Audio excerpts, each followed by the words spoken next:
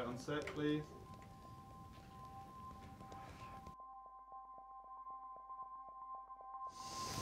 Such a massive question.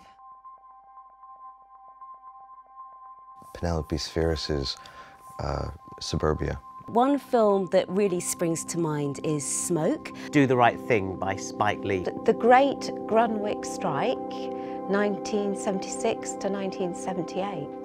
Gary Oldman's Nil by Mouth. Pudgy on the Beach.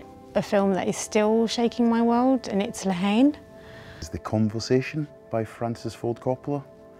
And there are many reasons why it shook my world.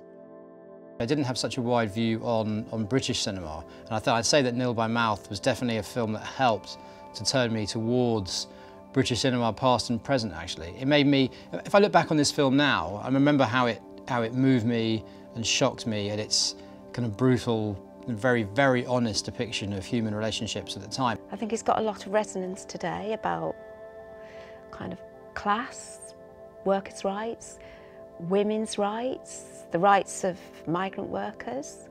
You sit down and you watch this film and you're just kind of like, ah, that's perfect, you know? And there's like a real sort of, I guess, a sense of approval when you see something on the screen that you connect to. It tells very authentic stories that touch and grip you and are very moving. I think me and a lot of other of my age had such a personal connection with not just the film, but also with the stories they were telling. It was like our story.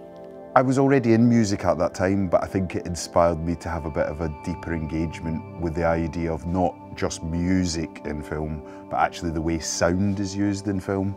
The way that disenfranchised sections of society are misconstrued in the media, and the film represents that in a really visceral way. It made me feel like I was transported to another world and that I could fight that battle with those characters in the movie. I'd never seen anything like it before. Thankfully, I've never really seen anything like it since. The greatest thing about cinema is that it can, you know, show you potentially complex ideas and, you know, lay them out in a way that you may not even realize you're understanding them, but they kind of, you just sort of absorb them. And, you know, when it opens your eyes to the world around you.